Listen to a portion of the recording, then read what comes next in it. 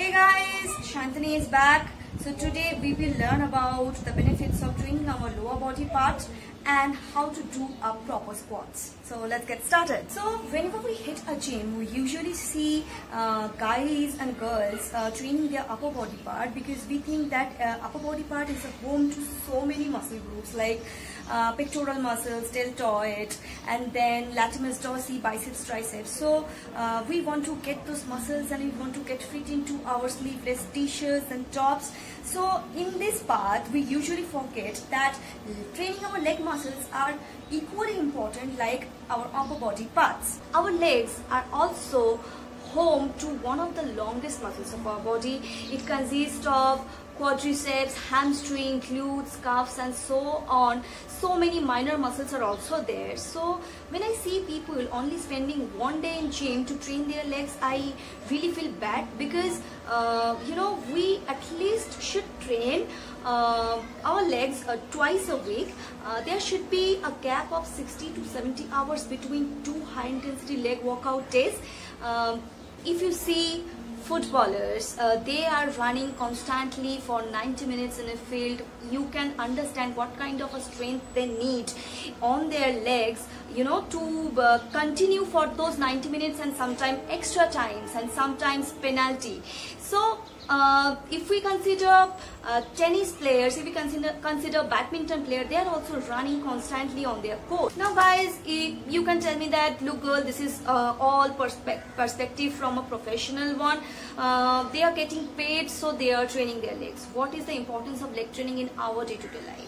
Now if you consider our mother, housewives, they are constantly doing their household work by standing on their feet, standing on their leg. So yes, they need on their feet as well. So if I consider the people who are doing field walks and walking all the day, doing presentations, they are also standing on their feet for a day long. So yes, they need strength on their leg too. So let's talk about the exercises we can do to train our leg muscles. There are two main exercises. So generally there are two main exercises which we can do while training our leg muscles. One is squat and another is a lunge. So today we will talk about doing a proper squat. Now for doing a proper squat, if you are a beginner, you can take a support of a chair. So all you need is to bring a chair just behind your leg area. There should be a small gap from the chair to your leg. You just stand like this. First, your head should be high, chest up, core tight, glutes tight, and first you will sit slowly on the chair and then get up. Slowly sit on the chair and then get up.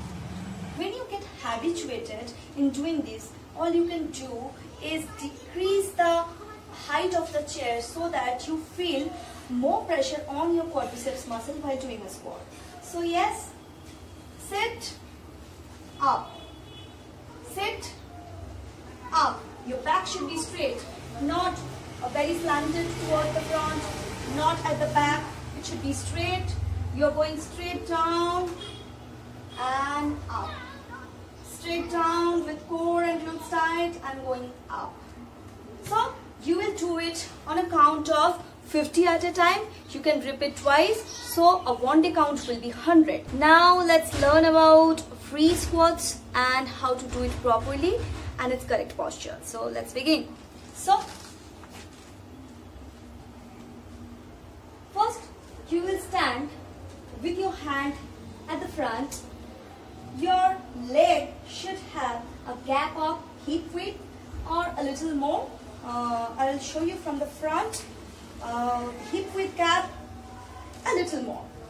Then slowly you will get down. Your head should be up, chest outward, core tight and glutes tight.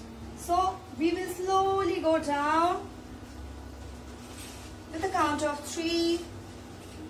We will sit for a while. If you can't, then you can get up obviously, and then you will get up. Always remember, when getting up, we are doing a glutes punch. We are breathing out, our core is tight and our glute is tight. That is called a glutes punch. Now always remember, when you are going down, your knee shouldn't cross the line where your foot is. Yes, it can go slightly, towards the front, but not too far like this. Otherwise, the pressure will be all on your knees. So always remember to keep your knee at a line of your foot area, and your glutes should be parallel to the floor. And while getting up, we are following the same step. We are tightening our core and tightening our glutes. We are doing a glutes punch and breathing out. So yes, let's see how to do it with a proper breathe in and breathe out.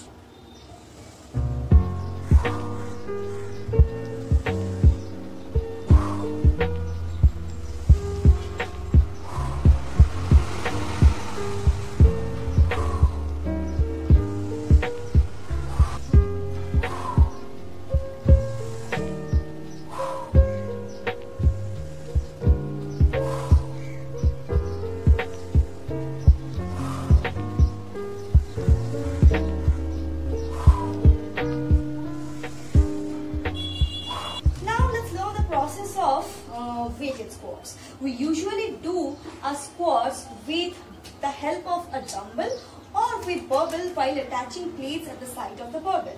So whenever we are doing a weighted squat, we usually place the barbell at the front of our body, just touching the shoulder at front, or we place the barbell at our back. So right now we will see how to do a squat with some lightweight dumbbells. So first, let me get some dumbbells. I have 3 kg dumbbells. If you can see, the weight is written here. We will stand with the dumbbells lying at the side of our body, and the grip is called hammer grip. The leg distance is hip width or maybe a little more than hip width. Then we will take the dumbbell up at the front of our body and resting a little bit, touching our shoulder. See the side view, and what we do is we will slightly go down with our head high, chest up, core tight and glutes tight.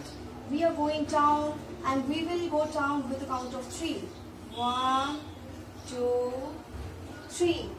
My knee is not going out from the line of my feet. Breathe in, core tight, glutes tight. We are doing a glutes punch. And then again, we place the dumbbell, go down on a count of 3. Glutes is parallel to the floor, and then we will go up. You can place the dumbbell with your elbow pointing forward at the same position, and you can count 20 and go down and up. So I am going down and up and counting 20.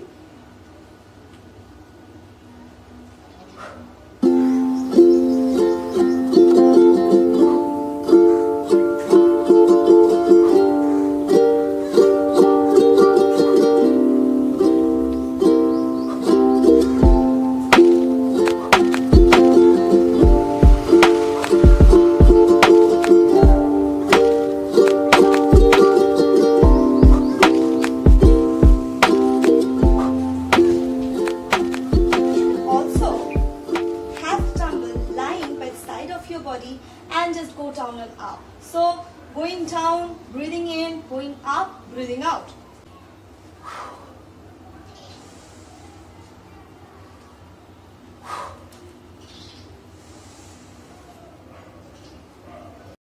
Now there are other types of squats as well, like sumo squats or close grip squats, sometimes squatting with a jerk, and there is jumping squats.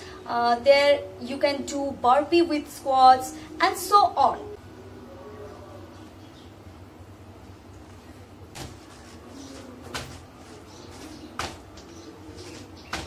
In my next video, or maybe after that, I will show you how to do the variations of squat. So So if you find my procedure useful, you can do a proper squat at your home, and you can also post your videos on social media and tag me in your post by giving the hashtag squats with Sayantani. I will watch your videos and I will correct you if you are wrong anywhere. So till then, keep liking, sharing my videos, subscribe my channel, click the bell icon for future notifications. There will be much more in future. So many exciting procedures and so many exciting things about getting fit. So yes, take care, bye bye, stay safe.